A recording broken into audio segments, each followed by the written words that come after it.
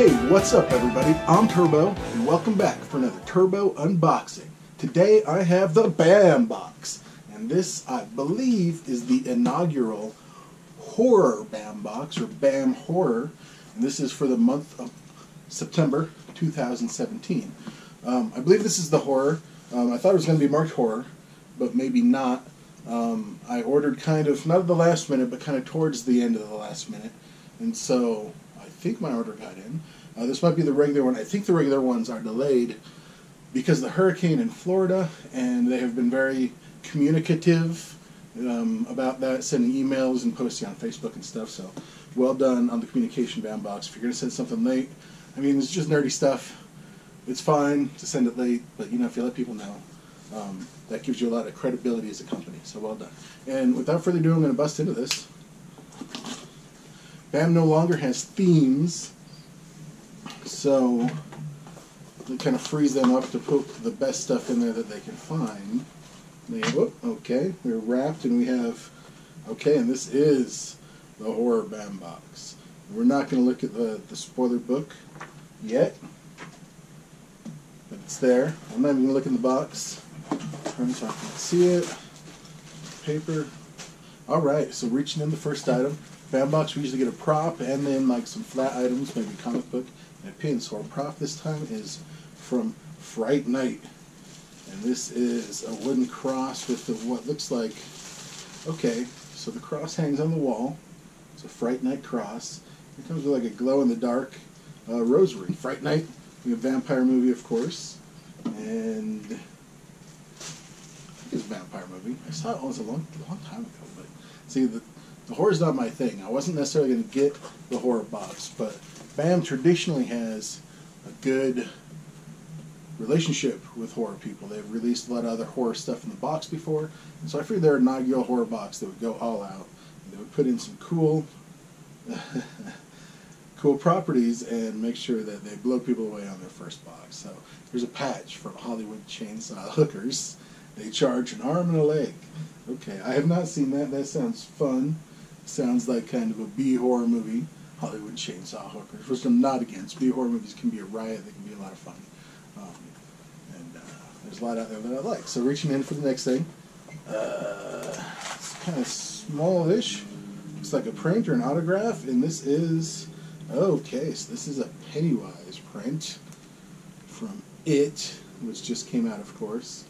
It has a BAM Certificate of Authenticity, and it is signed by James Buscema.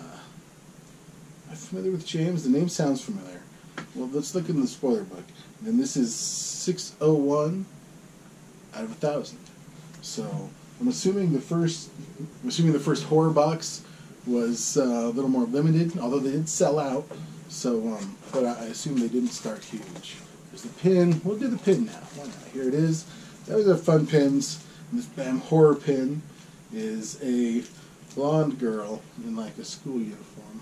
From Night of the Living Dead, it says. Okay. Okay, there it is without the wrapper on. Night of the Living Dead, of course, being the classic George Romero horror zombie movie. Totally a zombie movie.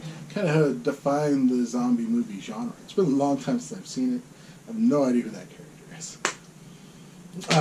Anyway, well, what's up next? Here, we're going to just peek in, because you only see the back now. And this is the last item. And there's a picture on the back. Oh, Frank the Bunny. Awesome. Played by James Duval and Donnie Darko, of course. And Frank the Bunny being the most interesting and creepy part of Donnie Darko. Which is kind of an interesting and creepy movie. Kind of out there. This is awesome. This is a really cool print. Yeah. Nice job, man. Okay. Let's take a moment here and delve into the spoiler book. Okay. The pin.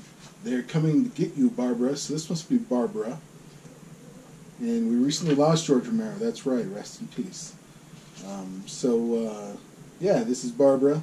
They also have limited edition. They're going to get you Barbara pin, and then also this black and white zombie. There we go. Which looks awesome. That was the super limited edition one. But no, it's not a zombie. It's George Romero. Looking kind of zombie-esque. Am I wrong? Am I wrong? Okay, here we go. Okay, so the Donnie Darko print, you had a chance to get a metallic print, so that would have been kind of the one up for this horror box, and that would have been awesome because, like I said, I like this print. And then with the It, they also had a grayscale variant, which was numbered out of 250. So I didn't get any of the upgrades, which is cool. That's not that strange. It's always exciting to get one, but you know, my enjoyment of the box doesn't usually depend on me getting one. It's interesting they've been putting in patches lately. So now you seem to get a prop, a patch, a print, and an autograph, and then the pin. I miss the comics. Hopefully the regular band box is bringing back some comics, but they haven't done that for a while. The idea here is they kind of try to package up a Comic-Con, so you get a print, maybe something you'd have signed at the con by somebody. And they usually do a good job. And I'm not disappointed by this one. I wouldn't say I love it. Like I said, I'm not surprised because I'm not a giant horror fan. But I am a huge Stephen King fan, so the It print is right on. I haven't seen It yet, but I'm gonna. And then the Donnie Darko, it is, you know, I do like that movie, and I love this Frank print. So, you know what? Hell of a good job, Bam Horror. I'm in. I knew you'd try to knock it out of the park with this first one. This was a fun box, so well done. And maybe we'll get the other one. Yeah, I mean, maybe we'll get more. If not, come back. I'll still be getting the regular Bam box, and so come back for that and my other Turbo unboxings in the future. And until then, be excellent to each other.